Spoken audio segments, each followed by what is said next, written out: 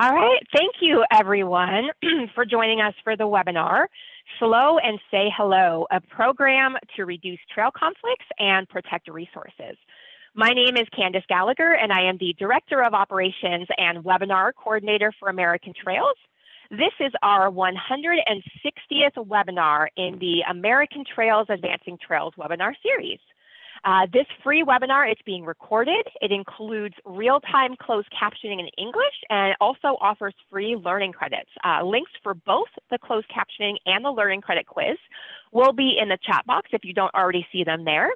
And attendees will receive a follow-up email from me with the recording, the transcripts, and the resources slide with the presenters' emails, as well as learning credit details within 2 days following the webinar. And we are saving time for attendee questions at the end of the webinar, but we do welcome you to send your questions at any time throughout the presentation via the Q&A icon that you'll see. It should be at the bottom of your screen. And a thank you to our webinar partners that include the Bureau of Land Management, the U.S. Forest Service, the Federal Highway Administration, as well as the National Park Service. And I'm excited to introduce today's webinar presenters. We have Kurt Kruger, who is the co-founder and current director of Trail Partners.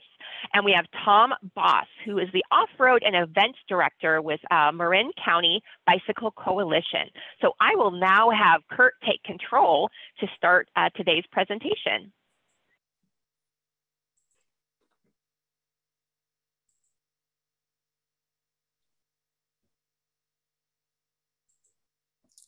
Thank you, Candace. Good morning and welcome. I'm Kurt Kruger, the president of the Trail Partners Foundation. And with me is Tom Boss, the off-road director for the Marin County Bicycle Coalition. We're here today to bring you the next chapter in our safety and resource protection program, which we introduced 8 years ago on the trails of Mount Tamalpais near San Francisco. Since then, Slow and Say Hello, as we call it, has had great success in reducing conflicts on our Bay Area trails. And we are now actively pursuing the expansion of this program to other states and Canada. We'll start with a 3-minute video to introduce you to the program. The biggest change I've seen is a lot more use generally across the disciplines.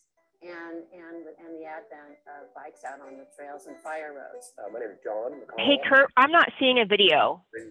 I hear it, but I don't see it. And I'm here representing. Okay, let me see if I can. My name is Suzanne Gooch, and There we go. I'm out here representing the equestrian community. I'm Katie Rice. I'm the Marin County Supervisor. I represent the Ross Valley, and I'm also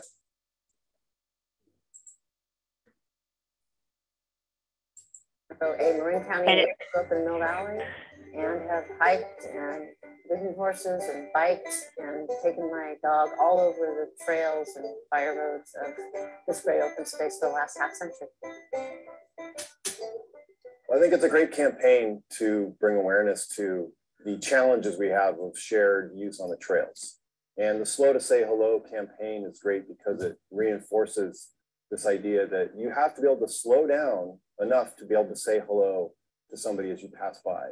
And it's amazing when the kids do that, it really diffuses things on the trail.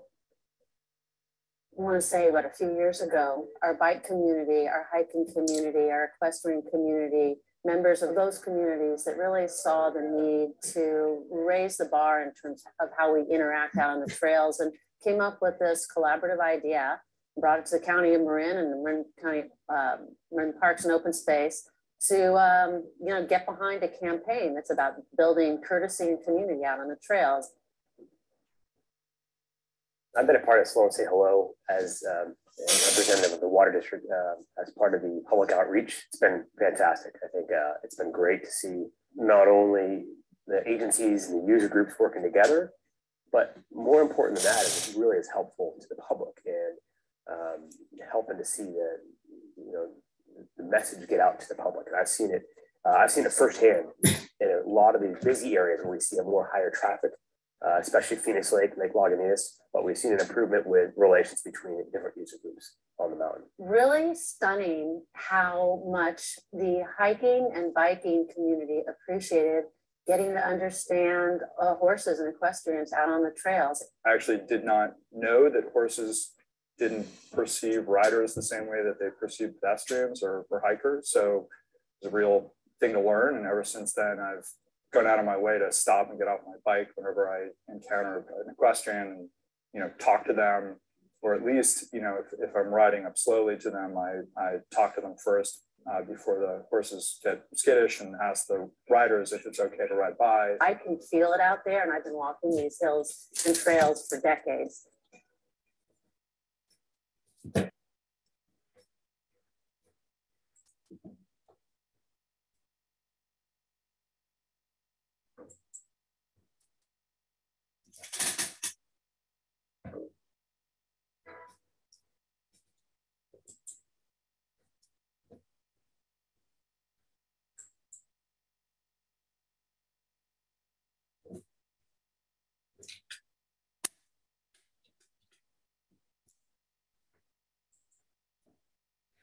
So I think the video speaks volumes. I hope you could all hear it. Sometimes it doesn't work as well over the internet. So what do people say about trails in your area? For some of you, they likely say conflicts are rare. But for many others, conflicts are increasing and it's a concern. Is crowding a problem? Well, and then COVID hit. COVID brought more people outdoors. It brought a cohort of people to our trails who hadn't been there previously. So more people, less knowledge and understanding about safety and about the environment. What can you as land managers or simply trail users do? Well, my suggestion is don't reinvent the wheel. I invite you to learn from our experience. We've had almost a decade of study and ongoing improvement. We've hosted education outposts all across California on a variety of different trail types with different land managers, different types of uses. We've also held public events like county fairs and so forth, and then presented to a wide range of private groups. And the entire time we've learned what works and what doesn't, and we've adapted. So what are the takeaways? Trail conflict has two main causes: more people and speed. The biggest trigger for the safety issue is more people. Then you get more people, tensions can grow, and conflict results. So what's been the response? Well, many of you have seen some of these in different places. Some call for making everything multi-use. Others want to ban bikes. You've got enforcement. Don't do anything unless you have enough rangers for enforcement. And more recently, we've seen people promoting something like be nice, use proper etiquette. In many of our areas, they keep trying these same things and they don't work. What did Einstein say about doing the same thing over and over and expecting a different result? That's right, insanity. So we want to develop a program that works. How do you do that? Like any venture, you and your team, if there's a number of you, must first understand the issue. Land managers must accept that trail conflict runs counter to their mission. Land managers were brought on board to manage land, to build trails, and to create a good environment. Conflict resolution is not in their wheelhouse. Second, you must know what user groups use your trails. And this is important. You should assess what stage of conflict exists on your trail network. Different strategies apply depending on your stage of conflict. And finally, your education program should be guided by an understanding of how people accept information, how they learn. I'll explain each of these points. Conflict on the trail runs counter to the mission of land managers. It creates hostility. It can ruin one's enjoyment of the outdoors, and it can make people fearful, all of which results in displacement. We may hear from angry equestrians or even hear of accidents, but displacement flies under the radar. And displacement occurs among all user groups, and especially some of the less mobile ones. Accidents do occur, and some are serious, but they're rare, and most are never even reported. And once conflict angers trail users, and we've seen this across a number of places, there's a loss of respect for others, for authority, and for the environment. Target audience. Knowing your target user groups is important to customizing your messaging and enlisting partner organizations. Stages of trail conflict. Over time, usage on your trails will increase. Experience shows that more people leads to more conflict. So the sooner you begin the education process, the better you are ultimately. All our experience points to education as the key to improving safety and resource protection. But how do people learn? Is it the same for everyone? How do you reach people? Who will people are most likely to listen to? Rangers have stature and many people respect them. What about local clubs or user groups, friends, family? Our research shows that local bike, horse, or another user group is the most effective way to do it.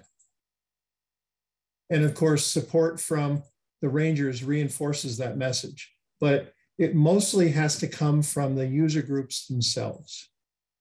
So moving forward to be successful, we've found that all user groups must support the program, and land managers must be on board too. How do you get that broad support? I know of 3 approaches that have worked. There may be others.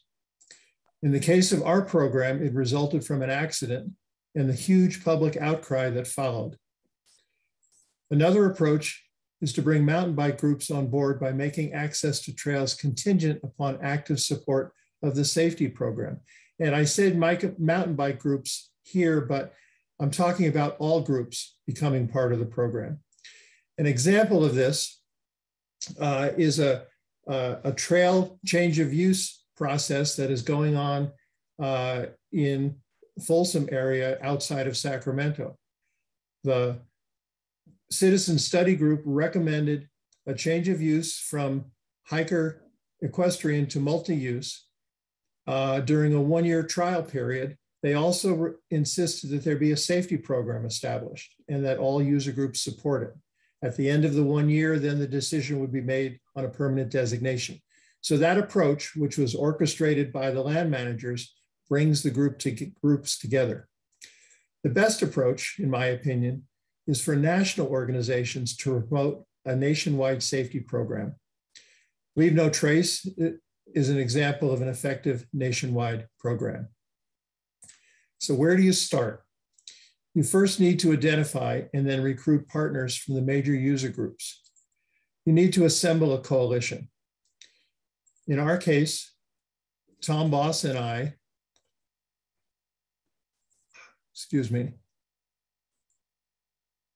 Tom Boss and I, representing mountain bikes and equestrians, were ready to work together, but we realized we needed representation for hikers.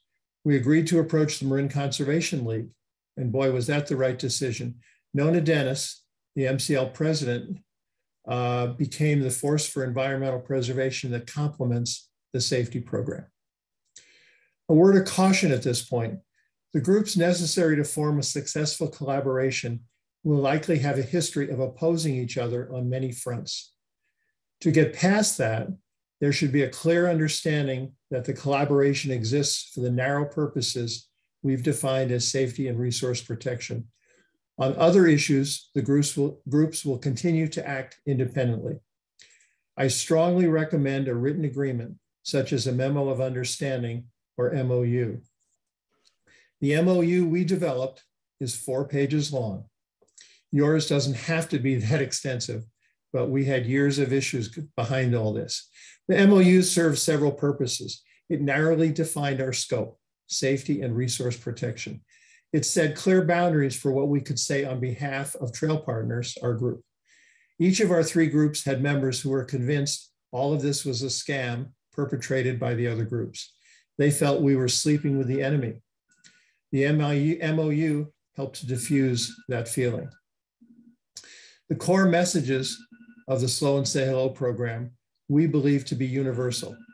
However, every area is unique. The literature, PowerPoints, trail quiz, all of those things should be adapted to the local conditions. The Slow and Say Hello logo is trademark protected, and that should not change. However, the logos of the partner groups should be replaced along with those of the supporting land managers and funding sources. And finally, it takes funds to promote the message. We found seed money relatively easy to find. County supervisors, park foundations, vendors, civic organizations, community organizations. They all supported this effort. And my advice to any of you that may be considering an approach similar to what we have done in Marin County, take the time to do it right, establish trust among diverse users, develop a message that resonates. It took us 2 full years of weekly meetings among ourselves, along with presentations of our concepts to others to refine our message. And then once we launched our program, we continued to learn and improve. So almost a decade ago, the 3 groups that began this collaboration have made a significant difference for safety and resource protection in our county. The Trail Partners Foundation exists today to help others achieve a similar success. We've learned much over the past decade, and we want to share that knowledge and experience. So I'm going to talk now about how the Slow and Say Hello program really got started and evolved into the success it is today. In the early 70s, that's right, 50 years ago, mountain bikes appeared on a local mountain, Mount Tamalpais. In this photo here are some of the original founders of the whole mountain bike era. Otis Guy, Joe Breeze, Gary Fisher, they were among the pioneers in the sport. Initially, the issues were minor, as all users enjoyed the outdoors. However, as more people crowded onto the same trails, conflicts grew. Land managers responded by limiting access for mountain bikes to some of the trails. This worsened the animosity among the various user groups, and over the course of several decades, the hostility among user groups was severe. Then a tragedy occurred. A woman, Lisa, was thrown off her horse after 2 mountain bikers sped toward her around a blind corner. Lisa landed hard and broke several vertebrae. She was evacuated by helicopter, spent weeks in the hospital, and lost a full year of work. Yes? It sounds like there's an alarm going off in the background. It's distracting some people. I'm not sure if that's on your end. It was. It's no longer there. All right. Thanks. So back to Lisa in the hospital. This really hit the community hard. It changed everything. There was a lot of press and a lot of talk. Who's to blame? The kids involved were never identified, but cooler heads prevailed. Let's try a new approach. It started with an op-ed by Tom Boss of the Marin County Bicycle Coalition and me with the Horse Council. We can work together for trail safety.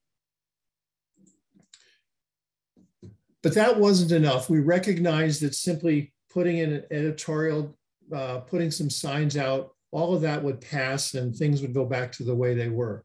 So we arranged for the 3 groups that I mentioned earlier to come together, the Bicycle Coalition, the Horse Council, and the Marin Conservation League. And although those 3 organizations had fought with each other for years, we agreed to work together and speak with one voice on 2 goals: trail safety and resource protection. I want to take just a second at this point to emphasize the importance of the resource component of our program.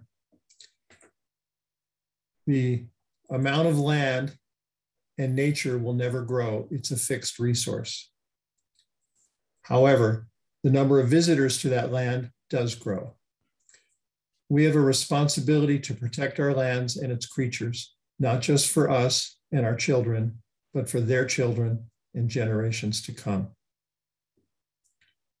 Now I'd like to introduce Tom Boss, the co-founder of Trail Partners and the off-road director of the Marin County Bicycle Coalition. Tom?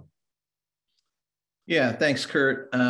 Beyond these 2 main goals, we still represented different cultures. different recreational experiences. We needed to shift from focusing on our differences to understanding what we share as we recreate, how to accommodate differences, make them work together. Most important, how could we educate others and change behaviors to reflect this recognition? Since there is no one pattern of interaction between trail users, no one size fits all, we would need to consider a broad array of situations and figure out a simple way to improve all kinds of interactions. On our local public lands, whether you're on foot, horseback, or bicycle, you generally don't know when you're crossing from one park jurisdiction to another. In Marin, in any case, we have more than 4 different agencies: national park, state park, regional parks, and a watershed that's open to the public. Trail conflict can happen in all jurisdictions, so the rangers who care for these lands all have the same problem. How do you educate and engage with visitors, and how do you enforce rules? Rangers that may not be consistent. Rangers have limited resources. They can't be everywhere.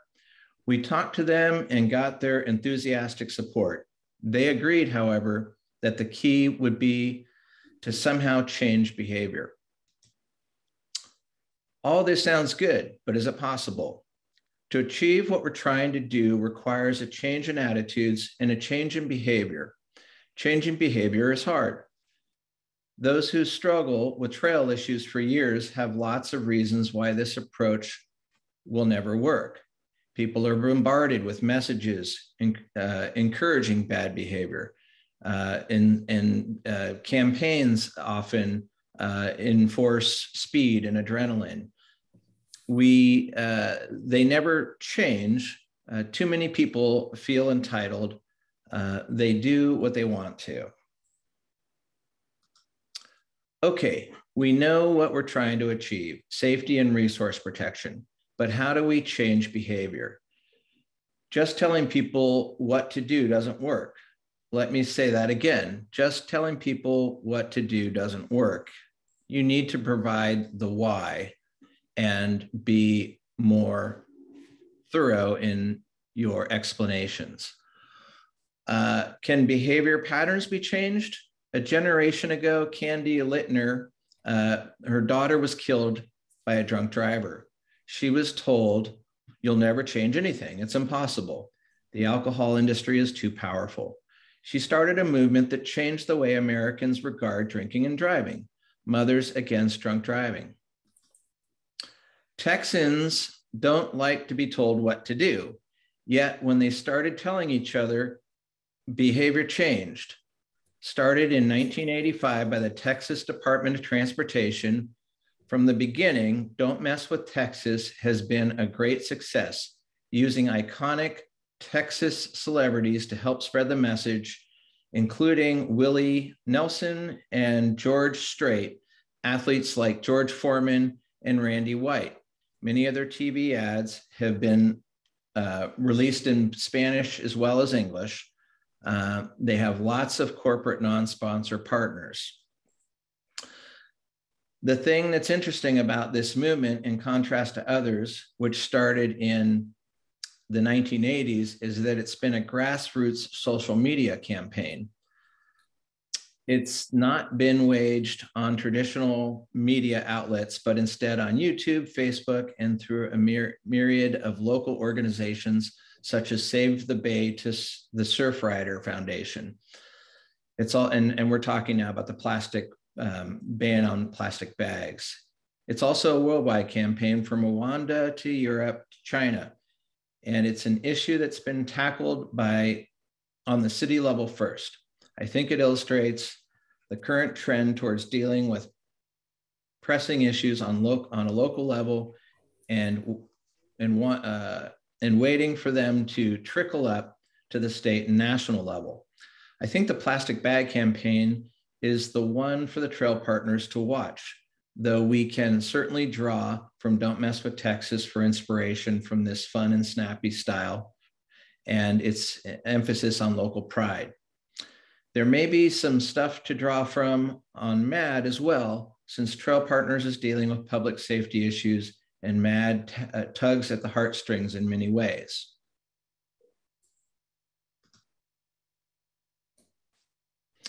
Understanding how to change behavior, credit to the EPA for this slide. People generally fit into 3 groups regarding their response to behavior change, shown here as show me, help me, make me. A target of our message on the largest group of people, the help me, our message on the largest group, the help me. That group will respond if they understand the reasons. Do not target the make me group, isolate them. We discussed existing behaviors and in what way these behaviors were either unsafe or harmful to habitat. We coupled that with desired behaviors. It took us almost a year of weekly meetings before 2 things happened. We developed the trust with one another, and we realized that each of us did not understand the safety needs of the other groups. So our first key finding, user groups don't know the safety needs of other groups.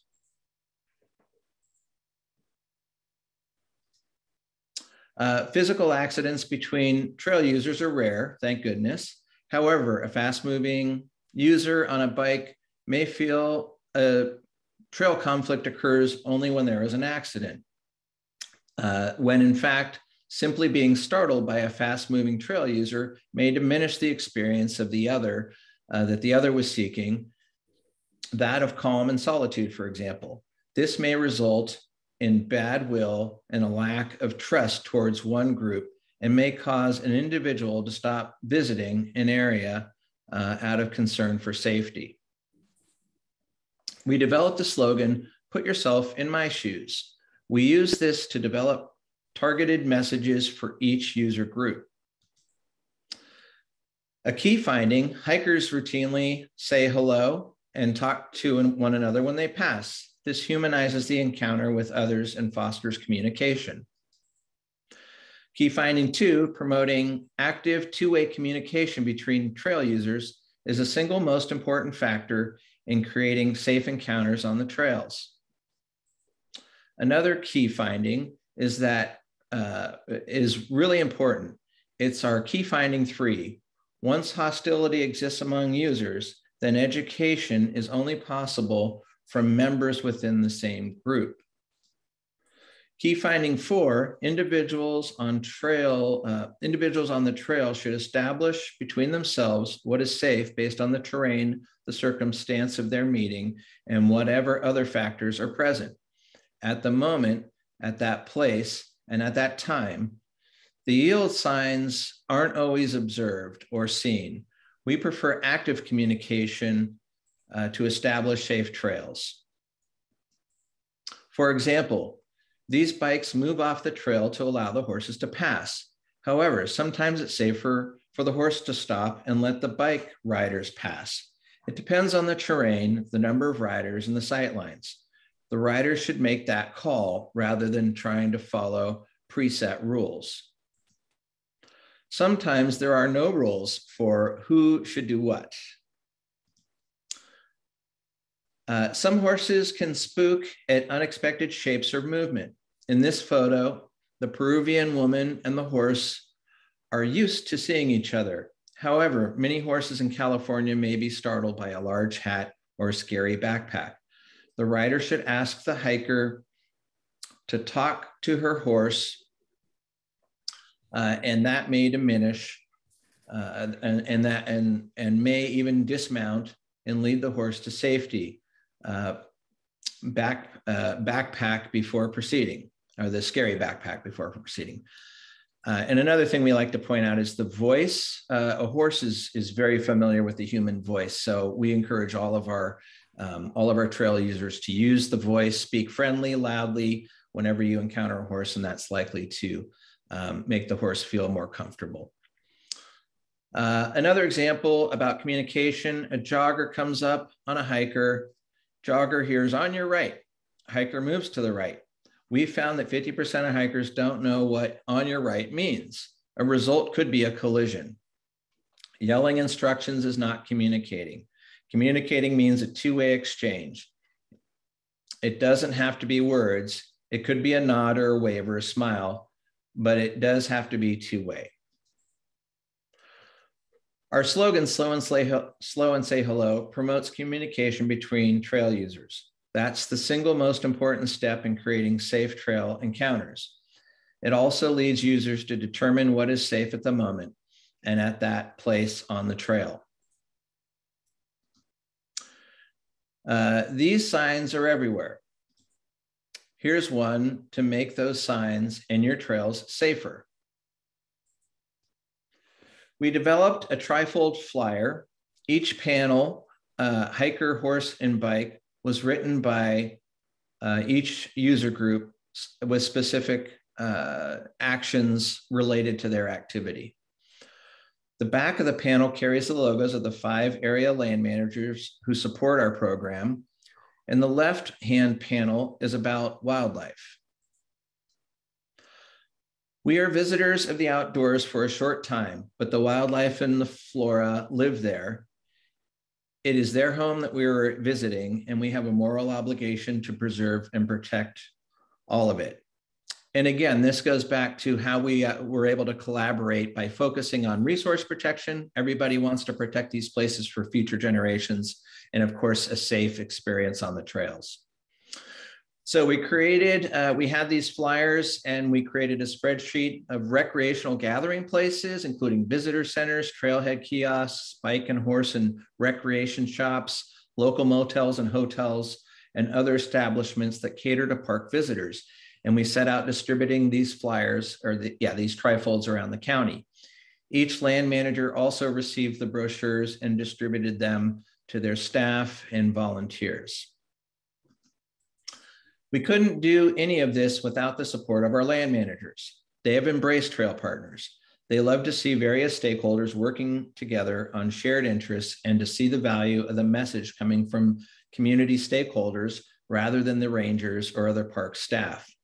By the way, the gentleman in the middle of the chair, of this photo, was the chair of the water district when we started. He's now the director of state parks in California. That's Armando Quintero in the middle there.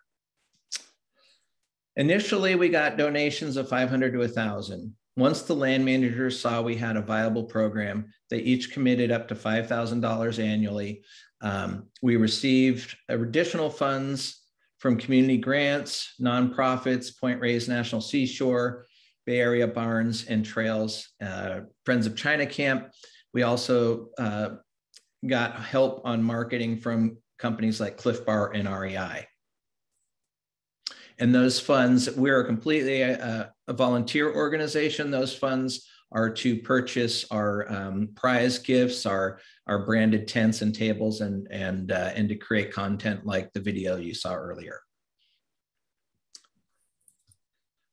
We began hosting informational outposts at trailheads, always manned by 3 user groups. We always have a hiker, a mountain biker, and equestrian present, and we also encourage rangers to participate as well, or interpretive staff.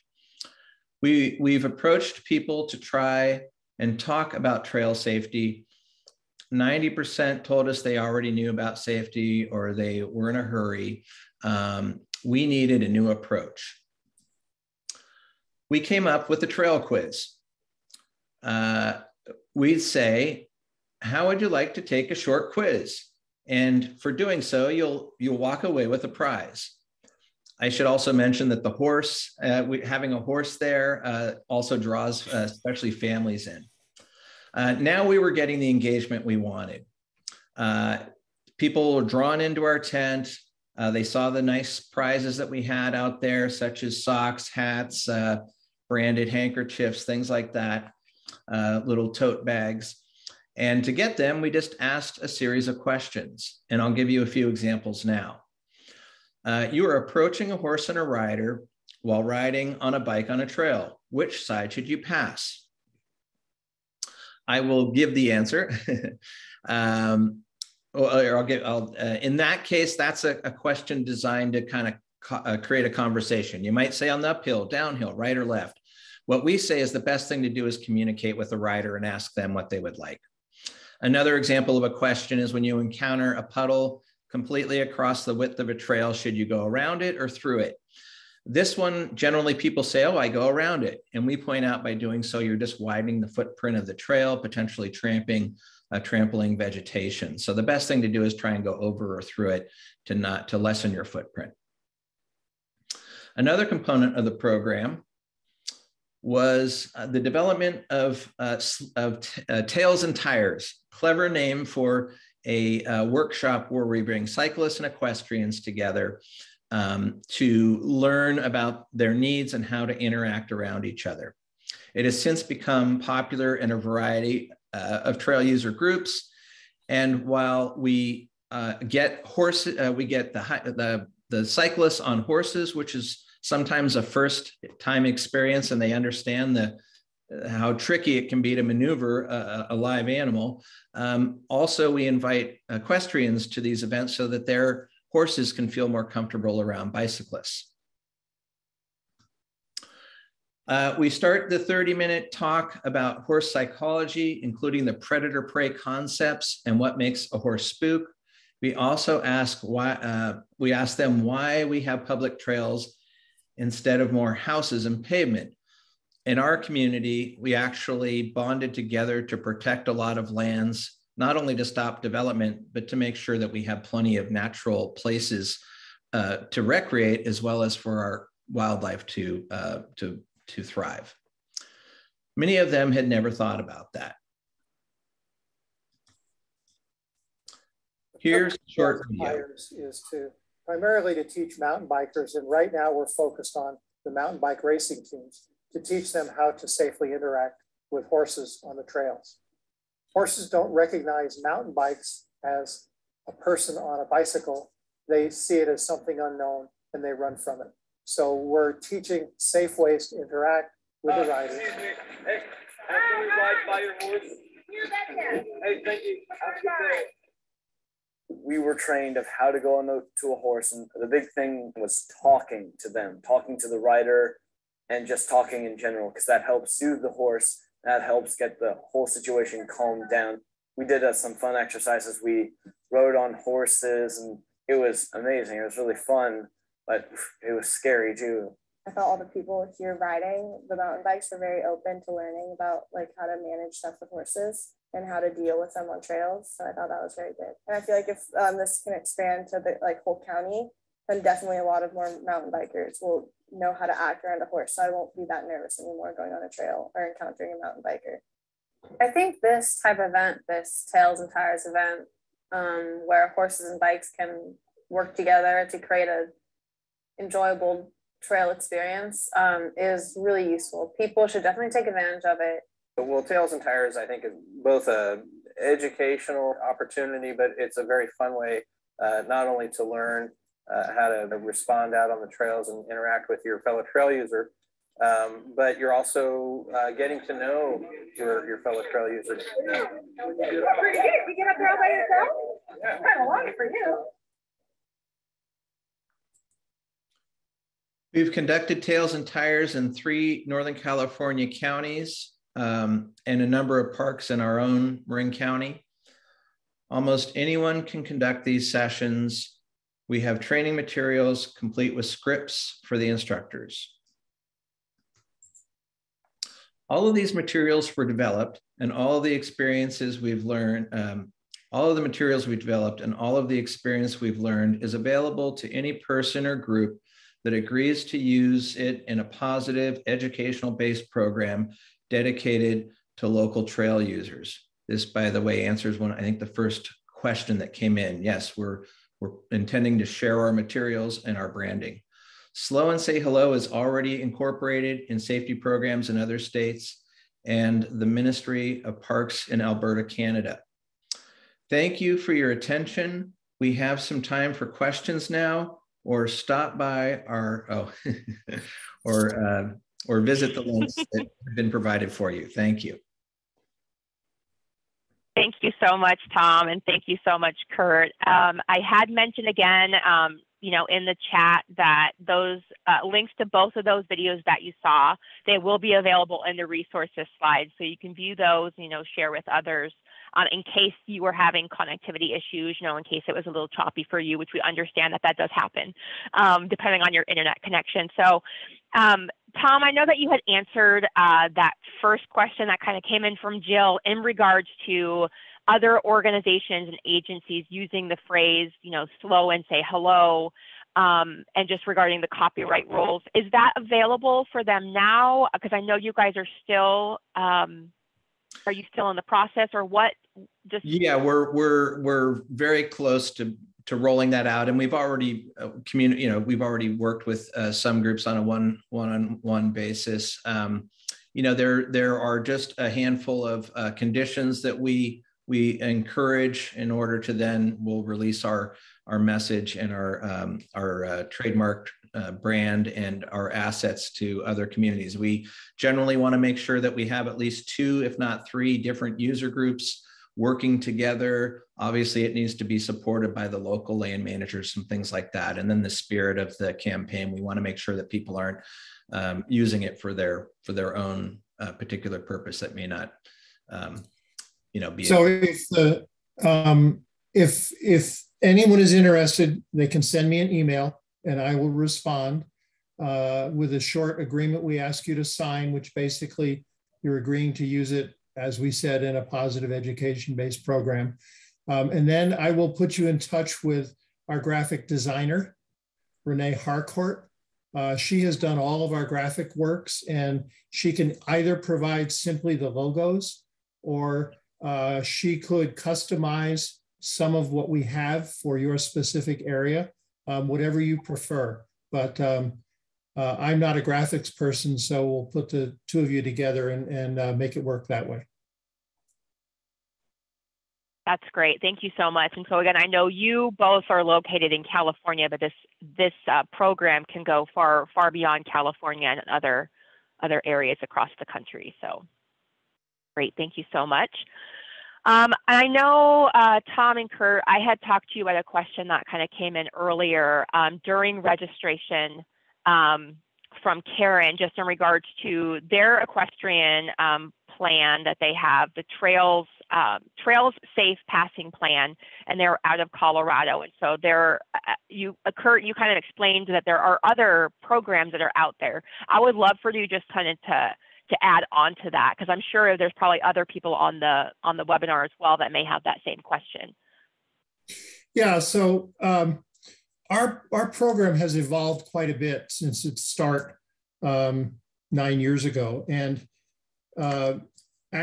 as we went to the public, we learned things, and we evolved, we changed, we got better, we got feedback, that sort of thing. And much of the programs that I've seen are where we were a few years back. They're all positive, they're in the right direction, but we have components to our program that I haven't seen in other places as well. So we're hoping to shortcut the timeline it takes for people to have a fully comprehensive program. So that's the purpose of the Trail Partners Foundation.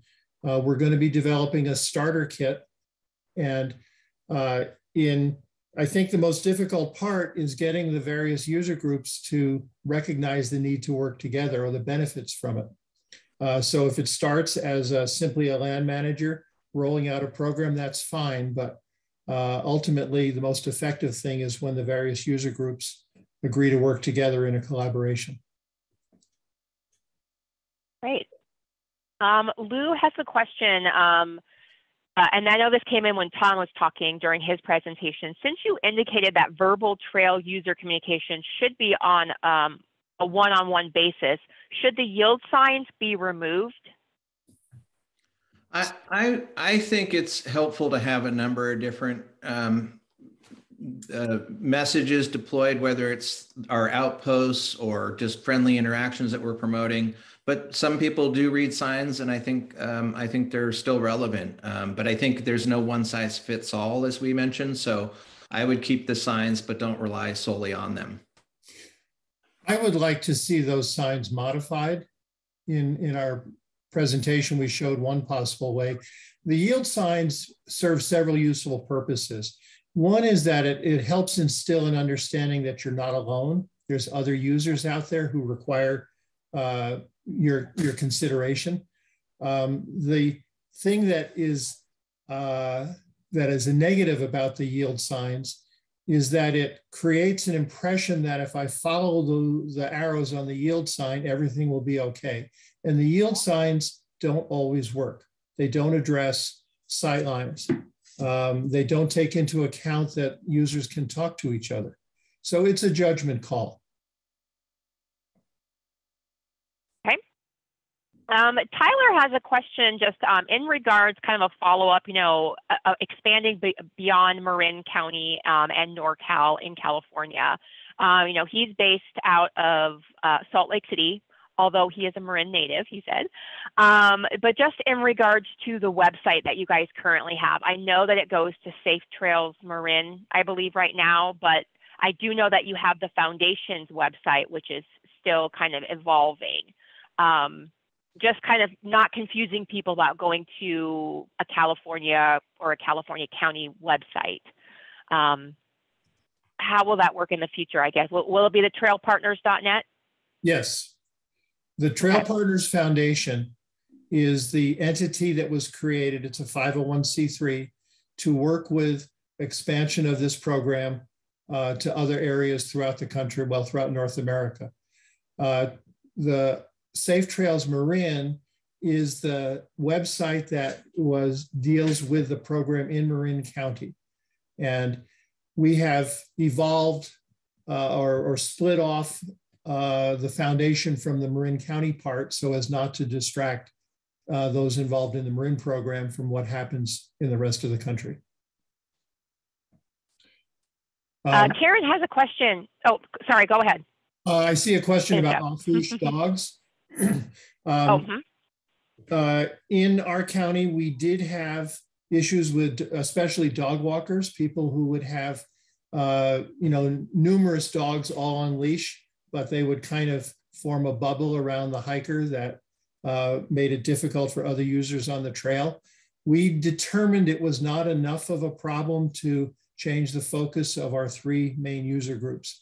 One of the things we recognize that in other areas, you have to customize what you're doing to what you have there on the ground. For example, we don't have any OHV areas in Marin County.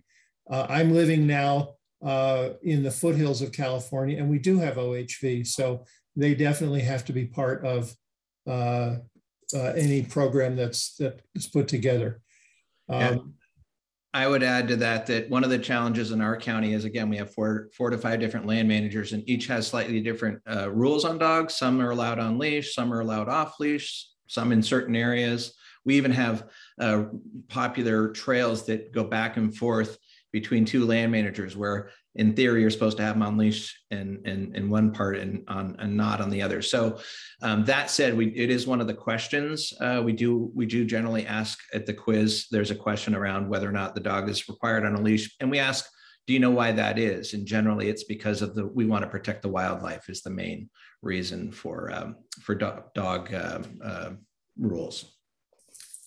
There was a question about our trail quiz. We have several pages of questions, and we did some outposts up in the Lake Tahoe area. So we were up in the mountains, and the trail quiz up there is different. For example, one of the concerns about having a dog off leash in the mountains in October is it's rut season, and a dog off leash could likely be attacked by a buck if it got near a doe. Those are things that people don't often think about. There was also a question about if you have only hikers, and what about getting hikers to stay on the trail for environmental concerns. I'm going to use an example that came up during our initial meetings. The director of the county parks was a former chief ranger in Yosemite. And she said that they had a meadow where there were birds nesting. So they put out signs that said, no parking, no picnicking. and everybody ignored them.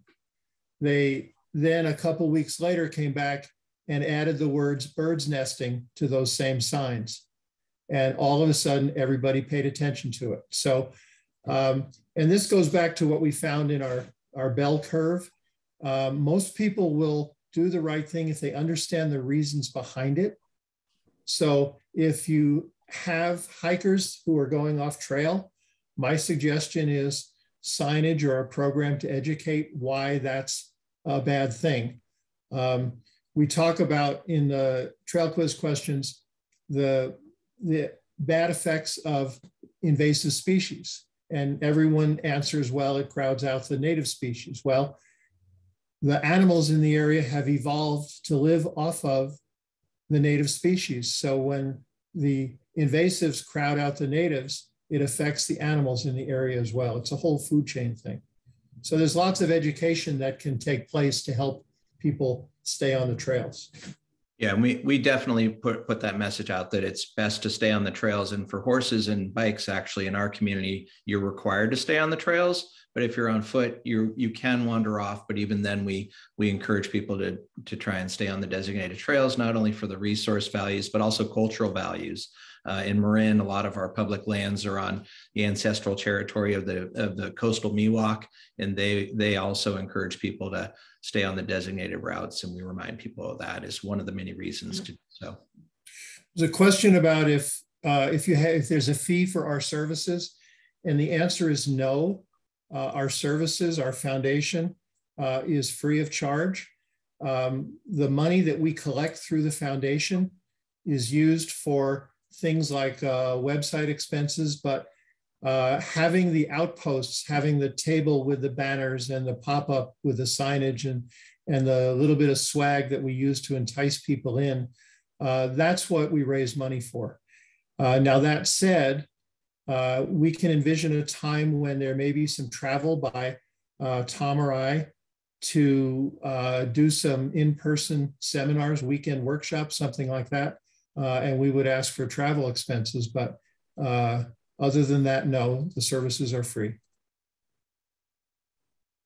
Okay. Tyler has a question. If you have seen any examples where land managers have taken this on without formal trail user coalition partnerships, he just says that they don't have significant organized trail user groups yet. We have an organization in northern New Mexico that has just signed our memo and is rolling out a program. The same thing with the up in Alberta, Canada. They're just adopting the signage and the concept part of the program. We recognize that establishing the coalition is probably the most difficult part of replicating what we have done.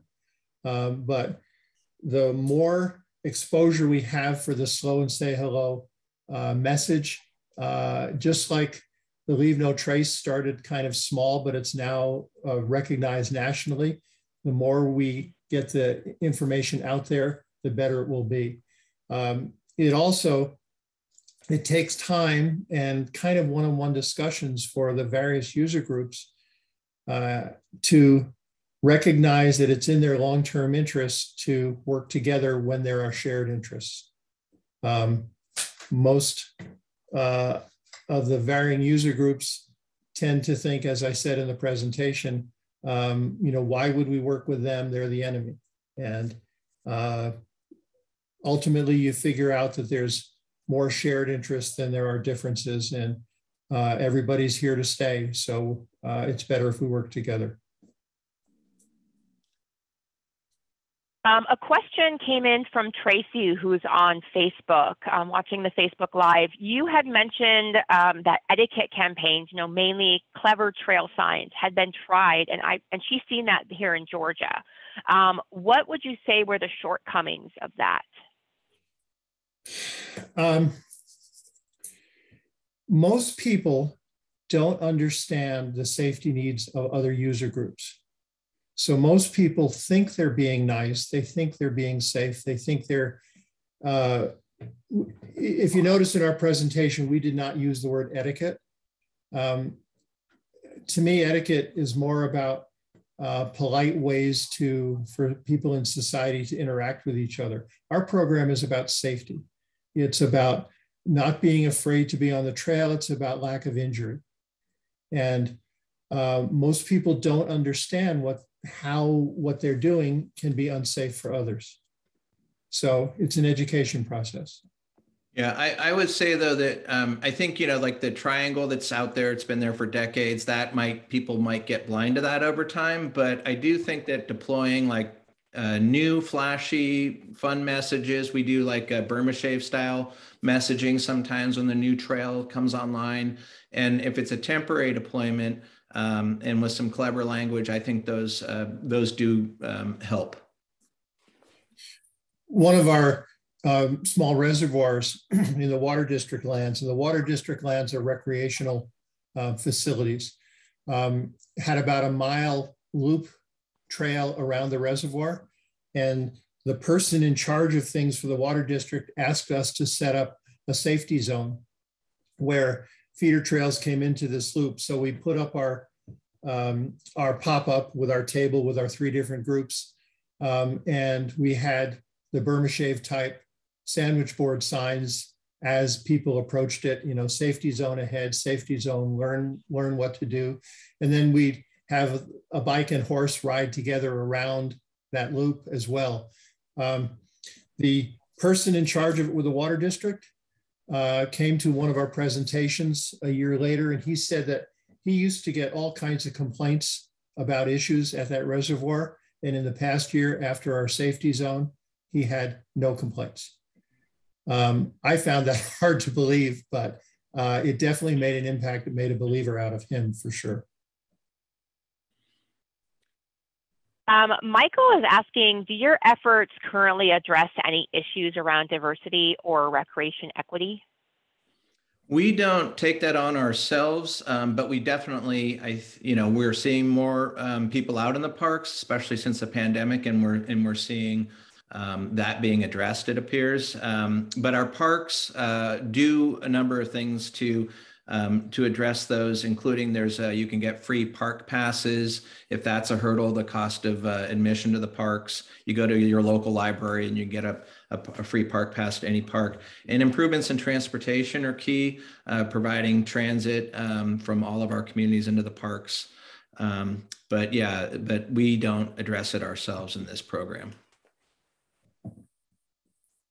Nancy's mentioning that they are finding the electric bike and one-wheeler users are relatively new trail users without benefit of education from an association. Do you guys have any success reaching out to this new user group? Our group, Trail Partners, has not taken a position on e-bikes. We believe that the issues that e-bikes present are no different than the issues that other bikes or other types of users present. So we have not specifically addressed it. We also do not specifically address if one group wants access to a trail they don't have, or wants a new trail, or wants changes of that sort of thing. That's outside the scope of safety and resource protection. So we're very clear about the positions that we take, the things that we say when we're wearing the Trail Partners hat. Yeah, but I did want to address, I was going to call that out. There was a question about separating use or different strategies. And again, that is something that we don't talk about in this format. We might have conversations outside of Trail Partners about different trail alternatives, but I do think that, really, if you have a lot of different users, I look at a number, I think you have to look at all the different options. I think it's really important to have places where we all have to get along and share trails. But I think in some cases, separating use through alternate trails or different times a day, I think all of these kind of ideas should be considered as more and more people head out to our parks. Great. We'll do one more question. I know we're at the end time. Let's do one more question from Elizabeth. Have you ever seen this program take route on a long distance trail that has varying user groups based on the trail section. And she mentioned horses and or snowmobiles, only permitted in certain sections. I live just a short distance from the Tevis Trail. The Tevis Trail is a 100-mile endurance. It was started as a horse endurance race from Lake Tahoe to Auburn, 100 miles in one day, 24 hours. It's now also the site of runners on that same thing. And there are different sections that have different uses and different safety programs. So there is nothing that covers the entire trail. It's all very localized. I would just add that what we do in Marin County, we find we deploy our outposts in areas where we know we're going to get a really good mix of people and a lot of engagement with hikers, equestrians, and we're not going to go to an area where there's just horses or just bikes. We do our best to try and find those places where we're most likely to engage with all different trail users. Great. Okay, well, thank you again to Tom and to Kurt. Really appreciate your time. We do have many more comments and questions that have come in regards to this, but we'll not be able to address them due to time constraints. But I will be working with the presenters following this webinar to answer any of those unanswered questions and share that as a resource with attendees in another email, as well as on the webinar's webpage as soon as that is available. You are welcome to reach out to the presenters yourself if you would like a quicker answer. And of course, if you are interested in participating in this program, or if you have more questions. And then this resources slide is what I will share with attendees. And I do already have the video for Tails and Tires. I just have not added it to this slide yet, but it will be in the email. I share it with attendees within 2 days. So thank you again to the presenters. Thank you again to our other additional partners that include the Bureau of Land Management, the U.S. Forest Service, the Federal Highway Administration, as well as the National Park Service. And if you are enjoying our webinars, please consider donating as little as $5 by texting I'm for Trails to 44321. Your donation will go to the Trail Fund, a new grant program of American Trails. But the deadline for our 2022 inaugural application process that has already passed, we've already selected the winners for this year, but we are working hard for 2023 funding currently. So anyone that does donate immediately following this webinar will receive, or not anyone, I'm sorry, I will select a couple people to receive our Trail Boss mug as a thank you. And lastly, we hope you'll be able to join us for this upcoming webinar that we have taking place next week. It's free and you can register for it today. So thank you again to everyone for attending. I hope you all enjoy the rest of your day and happy trails.